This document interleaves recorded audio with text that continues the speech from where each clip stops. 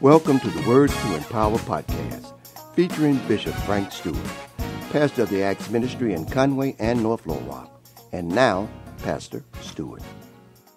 Welcome back to your Acts Ministry podcast. And we're talking about the way it's supposed to be, but we're not using that as a subject. Our subject is in the negative. It is in the negative in that this is not the way it's supposed to be. It's more demonstrative and looking at the things in our lives and declaring this is not the way it's supposed to be. Now, I want to look at another story today. We've been talking about in the area of finance, so I want to look at another story today, and that's found in the book of Numbers, number 27, Numbers 27, and I want to just read first, just an excerpt from this and kind of explain the rest of it. And the Bible says, then came the daughters of Zelophehad, the son of Hepher, the son of Gilead, the son of Machir, the son of Manasseh, from the families of Manasseh, the son of Joseph. And these were the name of his daughters, Mahlah, Noah, Hoglah, Milcah, and Tirzah. These are the daughters of Zelophehad. Now, I want to talk about these 5 young ladies because they're in a situation where they're going to be excluded from some things financially, excluded from what was really theirs. Now, it is so important to understand the whole gist of this story because now they're going to come and demand. We might not want to use the word demand, but they're going to come and they're going to inquire. They're going to ask. Now, since we have the authority of God in the dispensation of grace that we live in, since Jesus Christ gave us authority after his resurrection, we can demand some things. If God said it, we can demand it. We can demand it. It's ours. We have authority to demand it. If God said this is yours, you can demand that. It belongs to you because God said it was yours. You don't ask for something that is already yours. That God said is yours and I want you to have it. You know what you do? You take possession of it. And we see that in Joshua chapter 1. The promised land belonged to them. They didn't ask for it.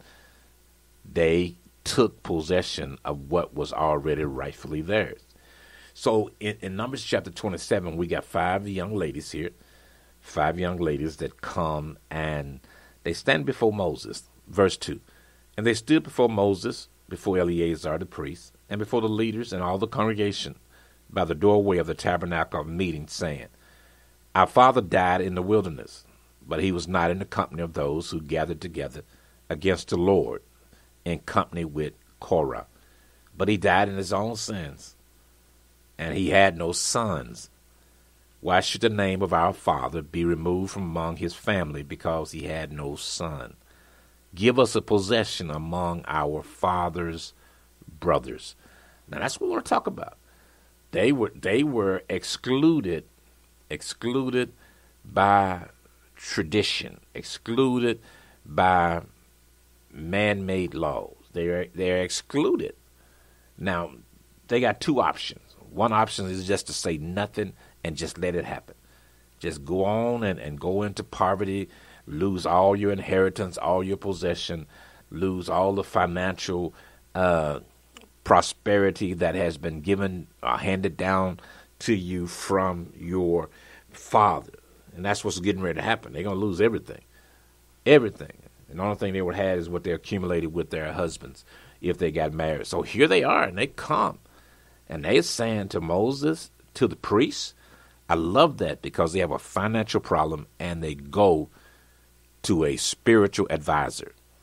And we sometimes don't understand that. I'm not saying don't go to a financial advisor. You should do that. But there's times that we have to acknowledge him, not times. It should always be that we acknowledge him first. Then he gives us direction on who to go to, who to use, who to believe, and so forth. So the 5 ladies here, they go to the priests, to Moses, to other leaders, and they say that, hey, our father, he died. Now, he had some problems. He died. But what he did in his sins shouldn't exclude us. And because he didn't have any sons, it shouldn't exclude us from what is rightfully ours. So you have to look at stuff, and something inside of you say, this is not the way it's supposed to be. Now, listen to this, because this is important. They said this is not the way it's supposed to be. Now they're saying that in so many words with their actions. Now, this is the way it has been. Now that'll throw many people off, because most people, the way it has been, they think that's the way it should always be. And I'm going to repeat that again. Some people believe if it's this the way it has been, this the way it should always be. How many times have you heard people say, we never done it like that before? That doesn't mean it's wrong. That doesn't mean it's right. But you hear that. We've never done it this way before. Okay, so let's be the first to do it if it's something that is right. These 5 ladies went because legally everything they have is not going to go to them. It's not going to them. Because this the way it has always been. That's it. There ain't no justification. It's just the way we've always done it. Now, some people really believe that what has always been done should continue and never change. And they especially believe like that when it comes to the things of God, to the things of the church. They believe that what great-great-great-great-grandmama did 100 years ago, we should keep on doing the same thing. So when these 5 ladies come, this had never happened before. It never happened. It would always go to the sons, but now he has no sons. So there's no one to give them, to help them. There's no man here. So it looks like that everything that was meant for them is going to be lost. And they make a request. They come before Moses, and they say, they say, give us a possession. I don't seem like a question. We're not asking this. This seems like a statement, because they are right. They are right. And when they come, even though this is, brothers and sisters, if you can just grab hold of this, just grab hold of what I'm getting ready to say. And as we read this text, because it is so familiar to us. This is what happens on so many occasions today. So many occasions. And we think because it has always been like this, since it's always been like this, we need to keep it like this. And that is not true. You say, well, that's just you saying that. Well, what if I can show you? Dealing with these young ladies, it was something that God said. God said. So let's look at it. They come to the leadership. They come to the spiritual advisor, and here they are. And they make their request or demand. They say, hey, this belongs to us. I know we've never done it like this before. I know we always do it this way, but this is not right. Now I want you to check out God's response and see what God said about their request. What did the Lord say about it? Because now Moses, after they made this request, now Moses got to take it to God. You got to take it to God. Stay tuned for more of Frank Stewart.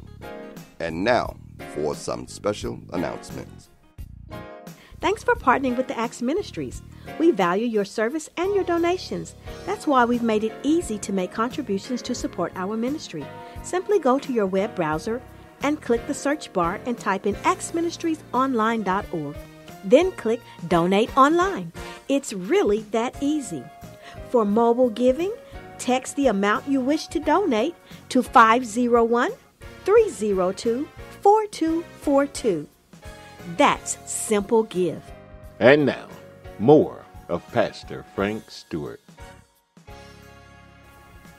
So the Bible says in verse 5, and Moses brought their cause before the Lord. And the Lord said, look at verse 6, and the Lord spake unto Moses, saying, the daughters of Zelophehad speak right. Now, God just said, they right. He told the leadership, he told the priests, he told Moses. He says, what they told you is right. So if God says it's right, why was it always been done this way? Well, because people with traditions and their prejudices, they orchestrate certain things to their advantage. It doesn't mean they're being mean-spirited. It doesn't mean that they're being devilish. It just simply means in their understanding. And their limited understanding, this is how they sees it. But God says to Moses, they right. Now, you just think about that. They just challenge the law here. They just challenge the traditions. And God says they're right. They're right. They are right. Give them their possession. So in other words, there are things in our lives that are going on financially, but if we don't respond to them, you got to respond to it. Remember what the Bible says in Mark chapter 11, the fig tree that was not producing figs, and the Lord cursed it. The Bible says that the fig tree had to, the Bible says Jesus answered it. So he's responding to something. In life, you must respond. These 5 ladies, they didn't just sit out and say, hey, well, what has been is going to continue to be. No. Because we've never done it before. It doesn't mean it's right. Doesn't mean we can't change it. Doesn't mean we can't make it better. And Moses, give him credit. He just doesn't go with the way it has always been. He takes it to God. And God says they speak the truth. These 5 women are telling you the truth. This is what should happen.